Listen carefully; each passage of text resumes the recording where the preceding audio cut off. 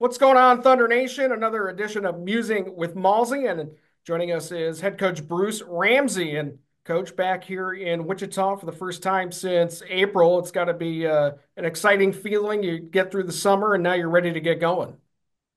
Yeah, it's been a good summer. We had a great job of recruiting this summer. Really excited about the quality of players that we have, and obviously getting geared up here for the regular season. And we got a bunch of players in San Jose right now, so feels like training camp has already kind of started. And I've been talking to them, and they've been working hard, and they're all pretty sore right now because it's been tough, but they'll be in good shape when they get to our camp. But it feels good to be back in the office, back in my favorite place here in Wichita, and just a few days away from hitting the ice and getting things going. Why don't we talk first about the core of players that you brought back? What went behind the decision to re-sign some of the guys from last year's team, and what are you excited about what they can bring for this season? Yeah, we have actually 13 returning players, which is probably the most that we've had in the years that I've been here. And I know last year we didn't end up where we wanted to be, but I thought the last half of the season, we had probably one of the better records in our division and gave it a real good push after, not so great first half. And so I thought that, with the success that we had in the latter half of the season, that we had a lot of good quality players. And a lot of the guys that we had last year wanted to come back. And obviously, that doesn't mean everybody's guaranteed a spot. We have a lot of new young players coming in as well that have really solid credentials from their places that they played, whether it be major junior or Division One. And obviously, we're going to see what we get from San Jose at some point. I don't know. They seem to have a lot of players, but that's always up in the air up until the day they call me and say we're sending this down. You don't know about injuries and everything else that happened during the NHL training camp. So, but definitely we have a really good core, and I want to build around that core and make this team as strong as possible and put ourselves in a position again to be in the playoffs and to be a team that can compete in winning this league. First and foremost, talking about the guys up front, you're obviously got Jay Dickman back, but Peter Bates, who unfortunately decided to leave and go to Europe last year. What was the conversation with him and why he decided he wanted to come back and play for you? Yeah, he had an offer he couldn't refuse.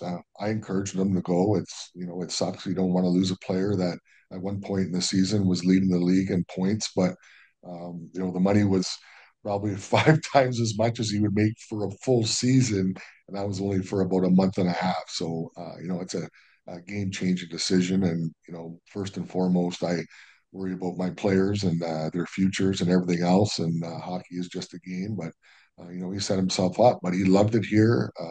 I believe he liked playing for me. Obviously, he wanted to come back and really enjoyed the group of guys that we had here. So, I don't think he's just a European player, and he still has that dream of getting an opportunity in the American Hockey League, and he's good enough to get there. So, he decided that he wanted to stay back in North America and play in the East Coast Hockey League and play in this great town in Wichita. Who knows where he would have ended up in the scoring race? Like you had mentioned, he was in the top three in scoring before he ended up leaving. Yeah, yeah, he's a hell of a player. He plays all three positions, plays all specialty teams. He does it all. He's quiet, but he leads by example. And he wore the C for us for a little while when we had that opening, and did a great job there. So I can't say enough. I was definitely excited to get him rolling and back in our lineup. And he's a very good complementary player with another player that we expect to have back that we haven't signed yet, but. At some point, I'm pretty sure that he'll be here.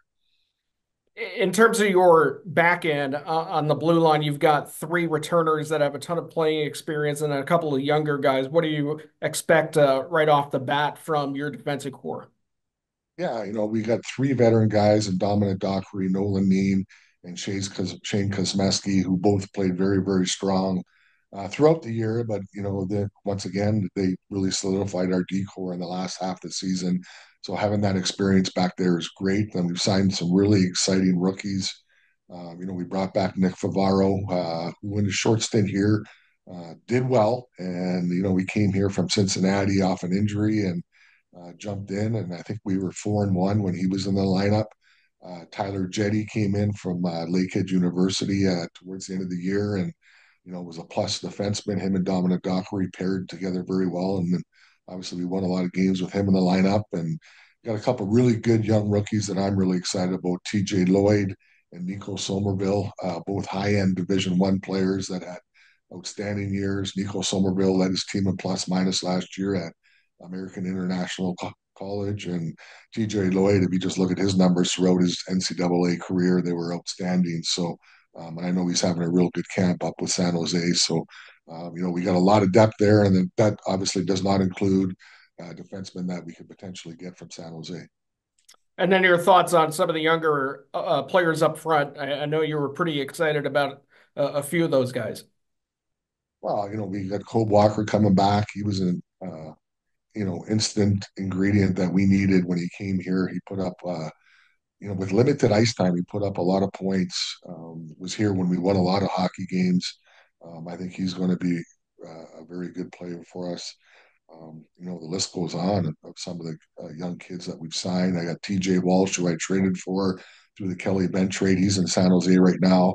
Led his Division I team in scoring last year, and the coach of Orlando had nothing but great things to say about. He's up in San Jose right now.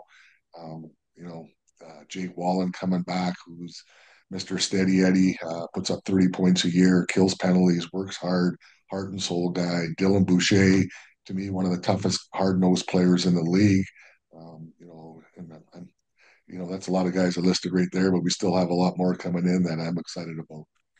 Head coach Bruce Ramsay joining us. Final question for you. Uh, First and foremost, congrats to John Gerskis as he heads over to begin his head coaching career, but a change in that regard as you have one of your former teammates in Travis Clayton. You got to be excited about working with Travis here as we get started.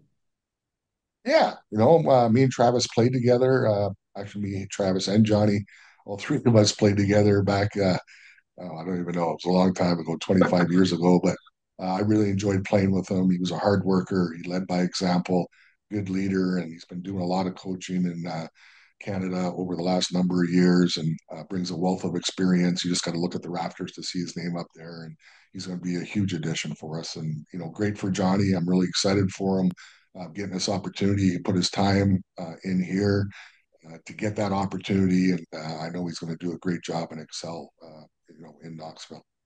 Well, looking forward to it. I'm sure Molson's got to be happy to be back and get out over by the lake or that river or whatever it is over by your apartment complex. But it It looks was like it was tough to it was tough to drag him out of a 100-mile long lake where he walked out. It was right there for him, and a couple other forwards too that I didn't bring up. You have Carter Jones.